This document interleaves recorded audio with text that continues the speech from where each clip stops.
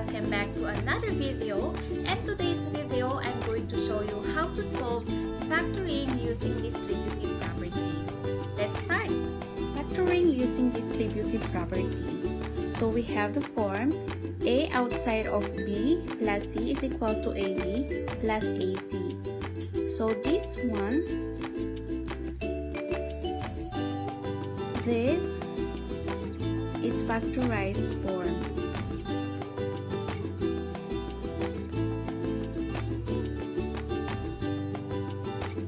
And this is the expanded form.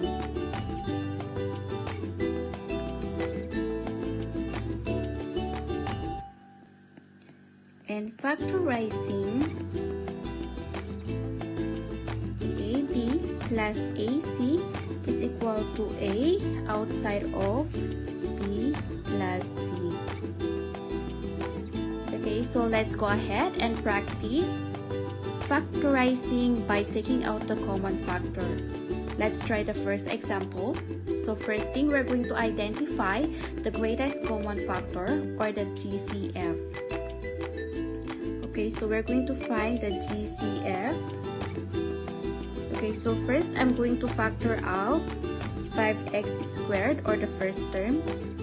So we have 5 times x squared, meaning to say x times x, minus we have 10x. So we're going to factor out 10x. So we have 5 times 2, that will be 10 times x. So what is their common factor? So if you can see, we have 5 on the first term and then we have 5 on the second term. So this is our common factor, 5. And then we also have x. Okay, so our GCF is 5x, and we're going to use this form for our answer. Okay, so A, which is the 5x, or our GCF, and we have B plus C. Okay, so we can have what is being left on the first term. We have x, and then we're just going to copy the sign, and then we're going to copy or write down what is being left on the second term, which is 2. So that is our final answer.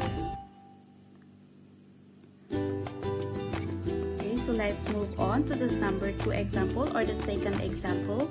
So we're going to factor out x squared, which is x, times x, plus we have x and y. Okay, so the common factor is x.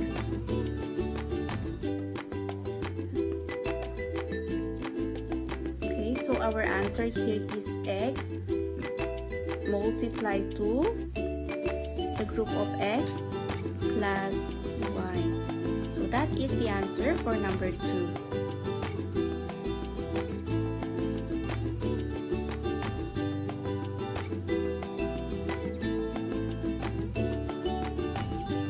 Let's try to solve more. So we have 4a squared minus 8a. So we're going to factor this out again to find the GCF. So this one is 4 times a minus 4 times 2 times a. So their common factor is we have 4 and a. So our GCF is 4a. So our final answer now is 4a, and then we have a minus, which is the given sign, minus 2. So that is the answer.